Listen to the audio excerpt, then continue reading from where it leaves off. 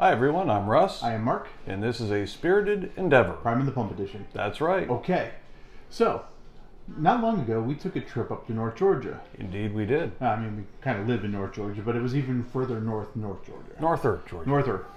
The northest. So, but there was a distillery up there called Moonrise. That's right. And we had an amazing experience there. We really did. And it's the first time we visited this one. So we went in there with no preconceived notions. Let me mic up. All right. So yeah, we had no preconceived notions on this, and we were greeted by a retired couple that sort of volunteers to, lead people through tastings. Yeah, and that I think was half the fun. Honestly, was just the personalities. It was really cool, and I mean, tasting whiskey didn't suck either, for that matter. Yeah, they were really charming and had great stories, and you could tell that they're a little practiced at it, and they really gave us a great experience. We got to try a lot of stuff.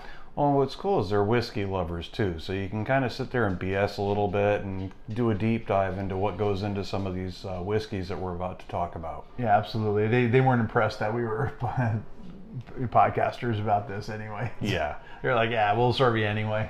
Exactly. So anyhow, we've got two of them we're going to be going over. This one's the first in this series, so check out the next video when it comes out. For sure. Now this is their Single Barrel Select, and I think they're all single barrel. I think so. And so they could, they could vary, from barrel to barrel and everything. But this one was fabulous. It was a 60 proof whiskey. Mm-hmm.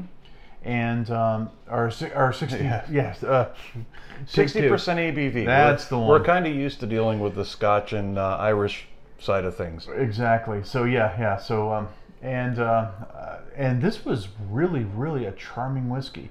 Agreed. Now I think we tried it earlier, but we didn't have a frame of reference for it. Yep.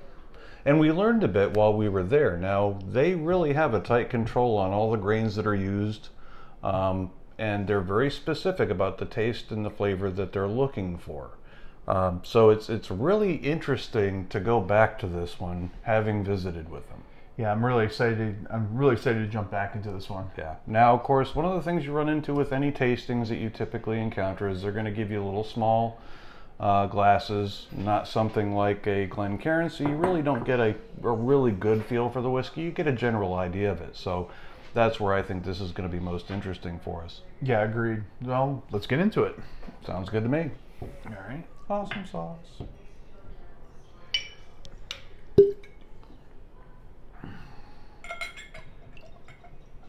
Yeah, so if you find yourself in the vicinity of Dillard, Georgia, you can find Moonrise Distillery. Really nice place. They've got quite a nice little space there for events and such. And again, it's just nice to hang out and BS with people as well. All right, so really nice dark amber on that one. Yeah, good oils on it. Yeah, that's pretty. Yeah, that's it's kind of thick in the glass. Yeah. I mean, it clings. Yeah. Which is great. Yeah, oil in sheets. Very nice. Yeah. Now we haven't actually done a little whiskey show in a little bit, so it's kind of interesting that we've taken a little bit of time off, and we're kind of coming back into this. Reset the palates. Reset the palates a little bit. I'm really picking up some interesting stuff in here. Yeah. All right, so yeah, you definitely get the oak influence in this. Yeah, it's got a nice oakiness. It's got a little. It was a little bit of ethanol. I agree. At first. Yeah, definitely. I will say this, and this is the first time I've ever felt the urge to say this. It comes across as thick on the nose. It's not one of those wimpy kind of whiskeys that you just catch a whiff of it. No, this is very, very present. Yes, this will punch you right in the nostril. Yeah, lots of flavor on the nose. Now that I've let it breathe a minute, I'm starting to get the caramel coming through, a little bit of buttercream. I'm getting the oak. I'm getting a little bit of char on this one. Yes. Not punching you in the face with it, but it's definitely there. Oh, you know what it reminds me of is like toasted marshmallow. Oh yeah, definitely. Yeah. Yep. Not like a burned one, but like just a gently toasted one. Because it's got that sweetness to it. Agreed. Yeah, this one comes across like it's going to be a pretty good balance in the glass when it comes to both the barrel char as well as the sweet side of things. All right, well, it's sounds good. Cheers.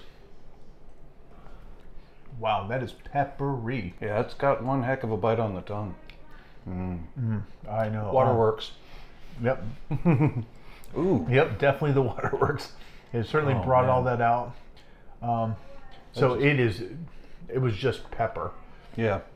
It was just like like black pepper, but also chili pepper. Yep.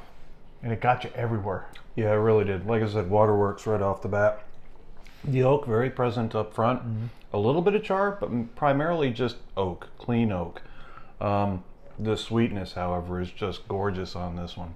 Yeah, it really is. It is got a nice brown sugar quality to it. Yeah, I wouldn't go so far as to say caramel, but I would definitely go with brown sugar on it. Yeah, I'm not getting caramel on this, but I'm definitely getting brown sugar. And I know with some of the other ones that we've had, that sometimes you get kind of a lemony nature, and I'm not getting that yet. Sometimes you get that on the finish, and I'm not finding that on this one. Wow, that is impressive. Yeah, and it's got a really interesting finish. It kind of goes off. It's a little oaky on the back end, and I'm picking up something, but I can't place my finger on it. Yeah, for me the finish is it's almost reminiscent of what is that from Tennessee, the charcoal filtered. I almost get like a little charcoal on the finish on this one. Oh yeah, like a Jack Daniel's kinda. Yeah, a little bit. That cherry's starting to come through. It kind of came through on the back end. Yeah, it's got a little bit of fruitiness to it, but not like a dark fruit, not not like a little citrus or anything. For me, mid palate's where it's at. Now I will say mouthfeel, really nice oils on this, coats the palate very nicely, not thin in the glass. Excuse me. Vapors. Barrel is very present, but balanced out nicely with the sweetness. Nice, well-rounded, corn-forward mash bill, really. Absolutely, and the waterworks just keep coming. Oh, yeah. Wow. That's cool. All right. And the vapors. And the vapors, yeah. Oh, yeah, ever present. Yeah. This is one where you may want to let it air out a little bit. This could certainly hold up to some ice, a little bit of water. But neat, it's a very nice pour. Yeah, 60% ABV on this one, and it's got all of them there. Oh yeah, they're all present. They're all accounted for. Exactly. Well, what are we thinking on our scale? I'm going to go 3.5. It's funny you say that. It's exactly where I was going to go.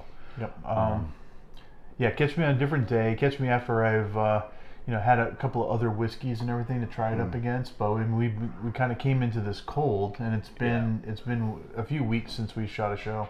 Well, and there's another one coming, and I think I have very high expectations of that, which may temper my feelings about this one a little bit, perhaps. Yeah. But we'll see. I may have to revisit the score on this one. Yeah, and I think we rated it pretty high while we were in there, but part of that might have been the experience. Oh, too. Absolutely. No, that's certainly a thing. Definitely. Awesome. Well, thanks for joining us, everyone. I hope you had a good time. We sure did. And we'll catch you later. All right, catch you later. Bye. See ya. Damn. That one, that hits. Yeah, it really